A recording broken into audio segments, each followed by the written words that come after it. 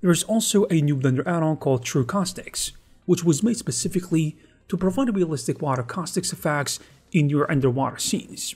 The add-on gives you a set of 2K and 4K resolution caustic texture sequences that you can apply in Blender to simulate how light dances underwater.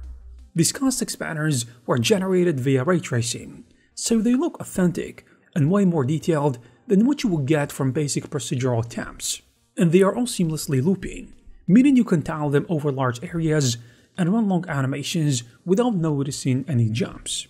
And using it is straightforward. In Cycles, you can project the caustics by plugging in the image sequence into the light material, for example on a spotlight or a sun lamp, and it will cast the rippling light patterns onto your scene, and it would give you that sunny pool floor effect instantly. There's also an Eevee workaround included, which uses a special mesh-based technique to fake caustics in Eevee's real-time rendering.